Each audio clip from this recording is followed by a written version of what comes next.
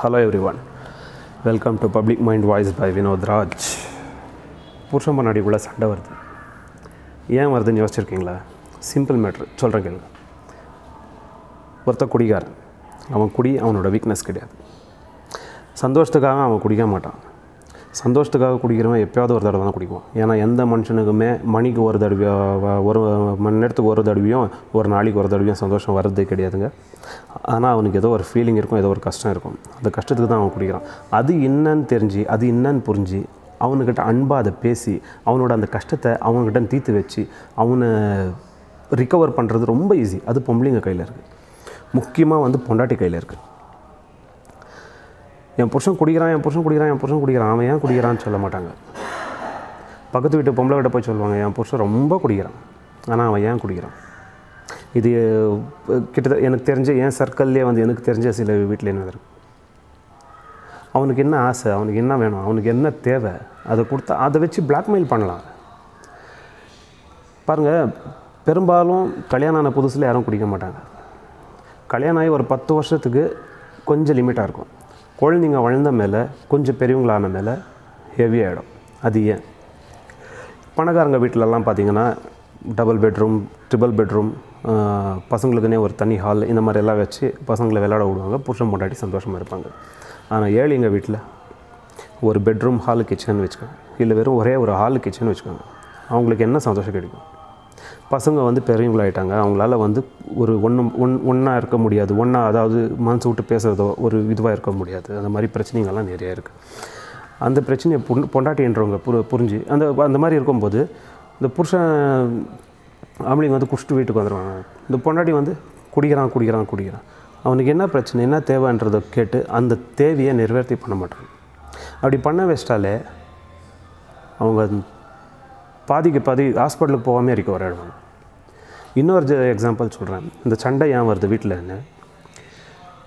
காலையிலேருந்து தேஞ்சு தெருவாக தேஞ்சு நாயை பேய அழிஞ்சு ஏதோ செய்யணும்னு போய் ஏதோ வேலை செய்யணும், என்னவோ பண்ணணும், ஏதோ சம்பாதிக்கணும்னு சொல்லி போய் சுற்றிட்டு ரொம்ப டென்ஷனாக ஸ்ட்ரெஸ்ஸில் வீட்டுக்கு வரும்போது அந்த பொண்டாட்டிங்க மூஞ்சி பார்த்துருக்கீங்களா? கொஞ்சம் கூட ஒரு அட்லீஸ்ட் ஒரு மூஞ்சி கழுவி ஒரு க்ரீம் போட்டு நெத்தியில் இப்படி ஒரு அவ்வளோ குங்க வச்சாலாவது நல்லாயிருக்கும். எதுவும் கிடையாது. காலையில் வேலைக்கு போகும்போது எப்படி அவங்க தூங்கி ஏஞ்சிக்கிறாங்களோ மூஞ்சை வச்சுன்னு, அந்த தூங்கி ஏஞ்ச மூஞ்சோட எப்படி நம்மளை வெளியே அனுப்புகிறாங்களோ, மறுபடியும் வேலை முடிச்சுன்னு வீட்டுக்கு போகிறப்போ அப்படியே தான் இருக்கும். அந்த காலையிலேருந்து சாயந்தரம் நம்ம போயிட்டு வர அந்த கேப்பில் தான் இவங்களோட மேக்கப் சென்ஸ் எல்லாம். அது மதியானம் அப்படி வீட்டில் வேலை செஞ்சு அது இது பண்ணாங்கன்னா அவங்களுக்கு அது கூட போயிடும். ஏன் புருஷன் வரும்போது ஒரு 6 மணி 7 மணி அப்படி முகம் கழுவி பூவு பொட்டோட அவன் வரும்போது சிரிச்ச முகத்தோடு வர வச்சு உள்ளே உட்கார வச்சு அவனுக்கு ஒரு கிளாஸ் தண்ணி, ஃபேனுக்கு என்ன போட்டு விட்டு அப்படியே கொஞ்சம் கூலான மேலே. ஏன் இந்த தண்ணி ஃபேனுன்னு சொல்கிறேன்னா, தண்ணி குடித்தா நம்ம உள்ளே இருக்கிற அந்த எரிச்சலெல்லாம் கம்மியாகும். நம்மளுக்கு வயிறு எரிஞ்சு வருவான்னு சொல்லுவான், இல்லை வயிறு எரிஞ்சு வந்திருக்கேன் இன்றைக்கி, அந்த எரிச்சல் கம்மியாகும். ஃபேன் ஏன் போட சொல்கிறாங்கன்னா, நம்மளோட மைண்டு, நம்ம மண்டை மேலே நம்ம உடம்பு கூல் ஆகும். அப்படி கூல் ஆகும்போது அவன் கஷ்டத்தெல்லாம் சொல்லி இந்த மாதிரி ஆயிடுச்சுமா அப்படி ஆயிடுச்சுமான்னு சொல்லிட்டு ஃப்ரீயாக பேசுவான். ஆனால் நீங்கள் அப்படி பண்ணுறதில்ல. வந்தவனே நாளைக்கு ஸ்கூல் ஃபீஸ் கட்டணும், டைரியில் எழுதி அமைச்சிருக்காங்க, வீட்டு வாடகையை போனாங்க, ஃபைனான்ஸ்காரன் போனான், இன்ஸ்டால்மெண்ட்காரன் போனான்னா அவனுக்கு எப்படி இருக்கும்? அவன் என்ன வெட்டியாக ஊர் சுற்றிட்டு வரத்துக்காக போகிறான்? அவன் சம்பாதிக்க போகிறான். யாருக்கு? உங்களுக்கு சம்பாதிக்க போகிறான். நீங்கள் நல்லா இருக்கணும், என் பொண்டாட்டி பிள்ளைங்க நல்லா இருக்கணும். அதை புரிஞ்சு நடந்துக்க வேண்டியது உங்களோட கடமை. ஆனால் நீங்கள் அப்படி பண்ணுறது இல்லையா? வந்தவுடனே அவனுக்கு ஏற்கனவே வெளியே 1000 டென்ஷன், பாஸ் திட்டிருப்பாங்க, இல்லை போய் செய்ய வேண்டிய வேலை ஆயிருக்காது, இல்லை வேறு ஏதோ பிரச்சனை, வேறு ஏதோ இதில் வந்திருக்குவான், இல்லை ஃப்ரெண்ட்ஸுங்களை சண்டை இருக்குவான். அவன் அன்றைக்கி சம்பாரிச்சானா இல்லையான்னு கேட்கறது கூட நீங்கள் இப்போ ரெடியாக இல்லையே? கேட்கலாம் இல்லை, ஏன்னா இன்றைக்கி ஏதாவது ஆச்சா, சம்பளம் வந்துச்சா, பேமெண்ட்டு கொடுத்தாங்களா, என்னம்மா ஏன் இப்படி டென்ஷனாக இருக்க, என்ன இப்படி கேட்டாக்கா அவன் எல்லாத்தையும் சொல்ல போகிறான். வந்தவனே அது பண்ண இது பண்ண அவன் கேட்டான், இவன் வந்தான், கடன் கொடுக்கணும், ரேஷன் காலி, அரிசி காலினாக்கா அவன் அவ்வளோ டென்ஷனில் வீட்டுக்கு வந்தவனுக்கு இன்னும் டென்ஷன் அதிகமாக தான் ஆகும். அவன் மூஞ்சி பார்த்தா அப்படி பொண்டாட்டி மூஞ்சி பார்த்த உடனே உலகத்தையே மறந்துடணும். வீட்டு வாசப்படியை தாண்டி உள்ளே கால் வைக்கிறான்னா வெளியேற்றது எல்லாம் மறந்துட்டு உள்ளே வரணும். அந்த மாதிரி அந்த அன்பு, அந்த முகக்கலை, அந்த சிரிப்பு, அதெல்லாம் இருக்கணும். அதெல்லாம் இன்றைக்கி எத்தனை பொம்பளைங்கிட்ட இருக்குதுன்னு எனக்கு தெரில. மேபி. இதையெல்லாம் நீங்கள் கரெக்டாக மெயின்டைன் பண்ணி அவனுக்கு என் புருஷனுக்கு என்ன வேணும், அவனோட பிரச்சனை என்னன்றதை கேட்டு, உங்களோட பிரச்சனை என்னான்னு கேட்குறாங்க தானே. எல்லாம் போய் கேட்காத புருஷனே இருக்க மாட்டான். உனக்கு என்ன வேணும்னு ஆசைப்பட்டு கேட்குவான். உனக்கு என்ன வேணுமா, எது வாங்கிட்டோம், என்ன வாங்கிட்டோம், என்ன பண்ணிட்டோம், எது சாப்பிட்ற, எல்லா புருஷனும் கேட்குவாங்க. ஒரு சில நாட்களுக்கு அப்புறம் உங்களோட கேரக்டர் டவுன் ஆக தான் அவனோட கேரக்டர் பேட் ஆகிடுது. நீ எப்போது உன் கேரக்டரை நீ டவுன் பண்ணிக்கிறியோ அப்போ அவன் கேரக்டர் பேட் ஆகிடுது. கல்யாணம் புதுசில் நிறைய பேர் காலையில் ஏஞ்சி உடனே புருஷங்கால தொட்டு கும்பிட்றதும், அவன் ஏஞ்சிக்கிறதுக்கு முன்னே போய் மூஞ்செல்லாம் கழுவி மஞ்சள் பூசின்னு வந்து நிற்கிறதும், அது ஒரு 6 மாதம், மிஞ்சி போனால் ஒரு 1 இயர், 9 மாதம் வச்சுக்கோங்களேன். அதுக்கப்புறம் அந்த மூஞ்சை பார்க்க சகிக்காது, அப்படி ஆகிடுவீங்க நீங்களே. ஆனால் அதே வீட்டுக்கு ஒரு விருந்தாளி வராங்க, இல்லை வேறு எங்கேயாவது ஒரு பக்கத்து வீட்டில் மஞ்சள் குங்குமத்துக்கு போனானாக்கா மட்டும் ஃபுல் ஹெவி மேக்கப்பெல்லாம் போட்டு அன்றைக்கி நம்மளே நினச்சிக்கணும், ஐயோ நம்ம பொண்டாட்டியா இது, ஏன் பொண்டாட்டி இவ்வளோ அழகாக இருக்கிறாளா அப்படின்னு. ரோட்டில் இருக்கிறவன் பார்க்குறானோ இல்லையோ, நம்மளே பார்த்துக்குவோம், ஏன் பொண்டாட்டி இவ்வளோ அழகாக இருக்கிறாளா, எப்பட்றா இது இவ்வளோ நாள் எங்கடி போயிடுச்சு இந்த அழகு அப்படின்னு. ஸோ புருஷனுக்கு என்ன பிரச்சனைன்னு கேட்டு தெரிஞ்சுக்காங்க பொறுமையாக. அதை தெரிஞ்சு அந்த பிரச்சனைக்கு ஏற்ற மாதிரி நடந்துக்கணும். அவங்க வீட்டுக்கு வரும்போது மூஞ்சை கொஞ்சம் நல்ல மங்களகரமாக வச்சுக்கணும். அவங்களுக்கு வந்த உடனே டார்ச்சர் கொடுக்காம வந்ததும் உட்கார வச்சு அவங்கள ஃபுல்லு மைண்டு ரிலாக்ஸ் பண்ணி கூல் பண்ணி அதுக்கப்புறம் கேட்கணும். குடிச்சிட்டு வர புருஷனை குடிக்காதன்னா அதிகமாக குடிக்குவான். நீ குடி, வீட்டுக்கு எடுத்துன்னு வந்து எவ்வளோ வேணாலும் குடி. நீ குடிக்கிறதால உன் உடம்பு தான் பாழாகும். நீ குடிச்சு உனக்கு ஏதாவது ஆச்சுன்னா நாங்கள்லாம் நடுத்தருக்கு வந்துடும். கொஞ்சமாக குடி, உனக்கு என்ன பிரச்சனை சால்வ் பண்ணலாம். அப்படி பேசி பாருங்களேன். தினம் குடிச்சிட்டு வரனாக்கா அவனுக்கு இன்னும் டென்ஷன் ஜாஸ்தியாகவும் இன்னும் அதிகமாக குடிக்கும். இன்றைக்கி குடிச்சதை விட நாளைக்கு இன்னொரு கட்டிங் எக்ஸ்ட்ரா போட்டுருவான். உண்மையே இல்லையா? அதனால் புருஷன் பொண்டாட்டி உள்ள சண்டை அண்டர்ஸ்டாண்டிங் ப்ராப்ளம் தான். அதே மாதிரி வந்து என் பொண்டாட்டி இப்போ ஒரு எக்ஸாம்பிளுக்கு சொல்லலாம், மா நீ இல்லைனா நான் இல்லை, நீ தான் என் வாழ்க்கை, நீ தான் என் உயிர், அப்படியெல்லாம் சொல்லவே கூடாது. நீ இல்லைனா நான் சந்தோஷமாக வேண்டி, இன்னும் நீ இல்லையா இன்னும் சந்தோஷமாக இருக்குவேன். இப்போ நீ இருக்கிற உனக்கு சம்பாஷணம் போடணும், நீ இல்லையா இன்னும் சந்தோஷமாக்குவேன். நான் போகிறேன் எங்கள் அம்மா வீட்டுக்கு போ, நானெல்லாம் வந்து கூட்டின்னு வர மாட்டேன். மனசில் லவ் இருக்கும் சொல்லக்கூடாது, லவ்வை சொல்லக்கூடாது, வெளியே காமிச்சிக்கூடாது. அதிகமாக லவ் காமிக்கிறதும் ஆபத்து, ரொம்ப ஆபத்து. என்னைக்கு நீ அதிகமாக லவ் காமிச்சு நீ இல்லைனா அப்படி இல்லை நான் நீ தான் என் உயிர் உங்கள் கால் அடியிலே உழுந்து கிடக்குவேன்றீங்களோ, உண்மையாகவே நீங்கள் காலடியில் உழுந்துட்டீங்கன்னு தான் அர்த்தம். உங்களை ஏறி மேய்ச்சிடுவாங்க. நம்மளை விட்டால் இவனுக்கு வேறு கதி இல்லை, நம்மளை விட்டால் இவனுக்கு வேறு கதி இல்லை, நம்மளை விட்டால் இவனுக்கு வாழ்க்கை இல்லை, நம்மளை விட்டால் இவன் அவ்வளோதான் போயிட்டான் அப்படின்னு நினச்சிடுவாங்க. பூட்ட கேஸ் ஆகிடுவேன். நீ அப்படி இருக்கக்கூடாது. லவ் எவ்வளோ இருந்தாலும் வெளியே காமிச்சிக்கூடாது, அதுதான் ஆம்பளை. லவ் எவ்வளோ இருக்குதோ அவ்வளோத்தையும் வெளியே காமிக்கணும், அதுதான் நல்ல பொம்பளை. உன் புருஷன் மேலே உனக்கு அதிகமாக லவ் இருக்குதுன்னு அந்த லவ்வை நீ உனக்குள்ளே இருக்கிற மொத்த காதலையும் அதுக்கும் மேலே எக்ஸ்ட்ராவாக நீ அந்த எப்போ கொட்டுறியோ அவனுக்கு உன்னை தவிர வேறு எந்த பொண்ணு மேலே ஆசையும் வராது, வேறு எந்த பொண்ணு மேலே லவ்வும் வராது. அவனுக்கு அவங்க அப்பா அம்மா கொடுக்குற காதலை விட உன் காதல் தான் ஒஸ்தியாக பெருசாக தெரியும். அவன் தப்பு பண்ண மாட்டான்.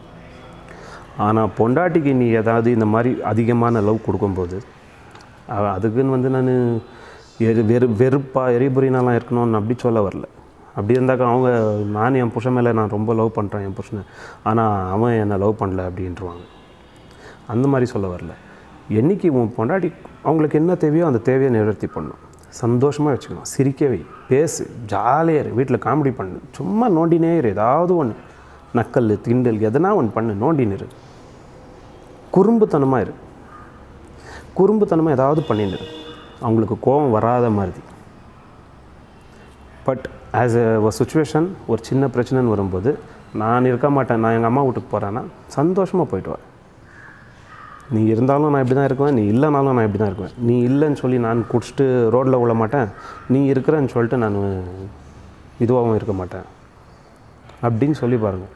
அவங்களுக்கு வந்து என்றைக்கு இவன் நம்ம இல்லைனாலும் இவன் சந்தோஷமாக இருக்குவான், இல்லை நம்ம இல்லைனாலும் இவன் வாழ்வான், நம்ம இல்லைனாலும் இவன் இதுவாக இருக்குவான்னு தோணுதோ அன்றைக்கி வந்து அவங்களுக்கு உன்னை விட்டு போகணுன்னு தோணாது.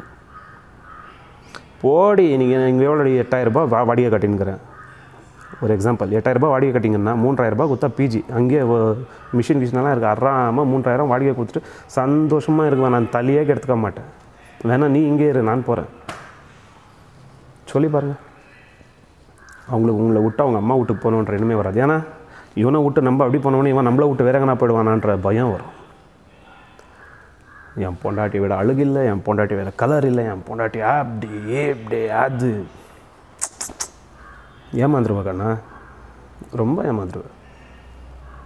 உன்னை நசுக்கி பையில் வச்சுருவாங்க. பொண்டாட்டிக்கிட்ட புருஷன்றவன் எந்த அளவுக்கு லவ் காட்டணும், எந்த இடத்துல காட்டணும், எந்த இடத்துல அன்பு அதிகமாக கொடுக்கணும், எந்த இடத்துல கோபம் அதிகமாக காட்டணும், எந்த இடத்துல எப்படி நடந்துக்கணுன்றதை புரிஞ்சு நடந்துக்கணும், அவன் வாழ்க்கை சந்தோஷமாக இருக்கும். அதிகமாக லவ் காட்டுறதும் தப்பு, அதிகமாக வெறுப்பு காட்டுறதும் தப்பு. பொண்டாட்டியை லவ் பண்ணு, அதை வெளிப்படுத்தாது. அவளுக்கு என்ன வேணும் அவள் கேட்குறதுக்கு மீன், அவளுக்கு இந்த டைமுக்கு அவளுக்கு இது வேணும்னாக்கா அது அவள் கேட்குறதுக்கு மீனே நீ பண்ணு. கஷ்டப்படு, சம்பாரி, என்ன வேலை, கூலி வேலை செஞ்சு கூலி வேலை செய். அவளுக்கு சிக்கன் பிடிக்குமா, வாரத்தில் 3 நாள் வாங்கிட்டு போய் போடு. நீ குடிக்கிற காசில் ஒரு நாள் 200 நீ குடிக்கிறனாக்கா அதில் ஒரு நாள் 100 சிக்கன் வாங்கி போய் போடு. என் புருஷன் என்ன எதுலேயுமே கம்மி வைக்கல. என் புருஷன் எனக்கு துணியில் கம்மி வைக்கல, சாப்பாடு கம்மி வைக்கல. கடங்கார் யாரும் என்னை வந்து கேட்க மாட்டாங்க, எல்லாம் மெயின்டைன் பண்ணுவார்.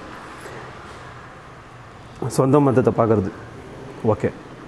அப்பா அம்மா வீட்டுக்கு போகணும், சந்தோஷமாக அனுப்பாப்பில்.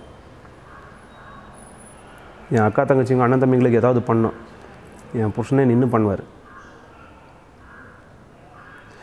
அந்த புத்தி வரணும். பிள்ளைங்களுக்கு ஏதாவது அவர் கூலி வேலை செஞ்சாலும் எங்களை நல்லா காப்பாற்றுறாரு. என் புருஷன் தான் one of the best in the world அப்படின்ற மாதிரி அவங்க மைண்டில் நம்ம வரணும்னா அவங்களுக்கு இதெல்லாம் நம்ம பண்ணணும்.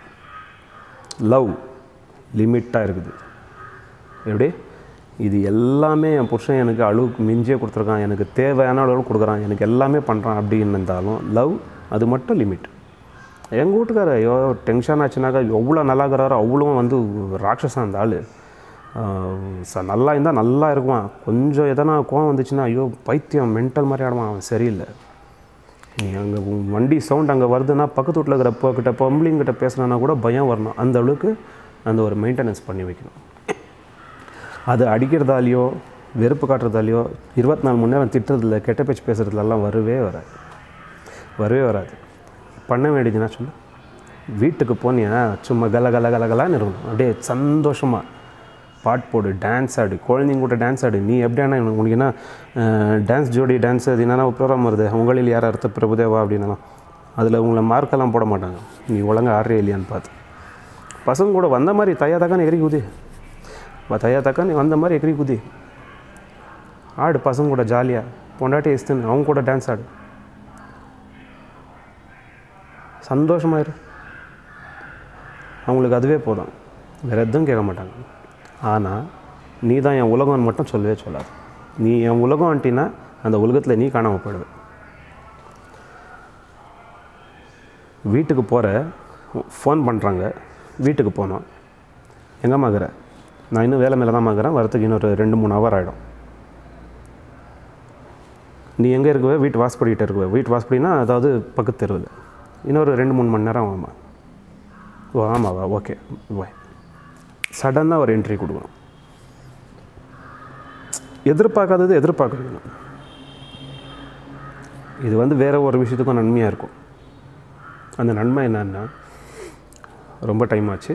அந்த நன்மை என்னன்னு கேட்டிங்கன்னா, என் புருஷன் வீட்டுக்கு வர லேட் ஆகுதுன்னு தப்பு பண்ணுற பொம்பளைங்க நிறைய இருக்காங்க. என் புருஷன் வீட்டுக்கு வர லேட் ஆகுதுன்னு வெளியே போயிட்டு வரலாம் அப்படின்னு போகிற பொம்பளைங்க, வெளியே சுற்றுற பொம்பளைங்க, வேறு தொடர்பு, இதெல்லாம் ஆஸ் யூஷுவல் நடக்கிறது தான். அந்த மாதிரி எல்லாம் நடக்கக்கூடாதுன்னா நீ என்ன பண்ணுற, எந்த இடத்துல இருக்க, எப்போ திடீர்னு நீ எந்த இடத்துல இருப்ப, எங்கே போகிற, என்ன பண்ணுற, எப்போ நீ வீட்டுக்கு போவ.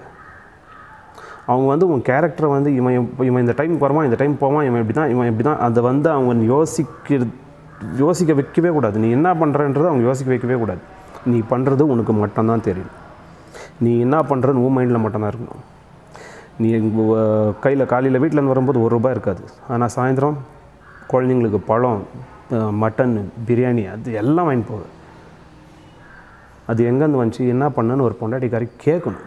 அப்படி கேட்கும்போது நீயும் உண்மை சொல்லணும். இதை இந்த மாதிரி பண்ணமா, இப்படி ஆச்சு, இந்த வேலை இருந்துச்சு, இப்படி இருந்துச்சு பண்ண. நான் எப்படியே எடுத்துன்னு வந்தேன், நான் என்ன பண்ணி வாங்கி வந்து போட்டேன், உனக்கு என்னாடி போட்டு நான் நீ சாப்பிடு. தப்பு. நீ என்ன பண்ண போகிறன்றது அவங்களுக்கு யோசிக்க வைக்கக்கூடாது, பட் என்ன பண்ணுறன்றது தெரிய வைக்கணும். புரியுதா? நீ என்ன பண்ணுறன்றதை அவங்க யோசிக்கக்கூடாது. இவன் இதுதான் பண்ணின்னு இருக்கான், இவன் இப்போ இது வருவான், இந்த டைமில் இங்கே இருக்கான், இது பண்ணுவான், இங்கே போகிறான், இங்கே வரான், அதை யோசிக்க வைக்கக்கூடாது. பட் என்ன பண்ணியோ அதை தெரிய வைக்கணும். வீட்டுக்கு போனியா அட்லீஸ்ட் ஒரு 1/2 அன் ஹவர் பர் டே, ஒரு நாளைக்கு ஒரு 1/2 அன் ஹவராவது பக்கத்தில் உட்காந்து மொத்த விஷயமும் சொல்லி இன்றைக்கி இப்படி ஆச்சு, இதாச்சு, ஏதாச்சும் அதாச்சுன்னு எல்லாம் பேசி புரிய வைக்கலாம், தெரிய வைக்கலாம். வீடியோ ரொம்ப லென்த்தாக போகுது. அடுத்த வீடியோவில் கணவன் மனைவியை பற்றி இன்னும் அதிகமாக நான் பேசுகிறேன். ஓகே, பாய்.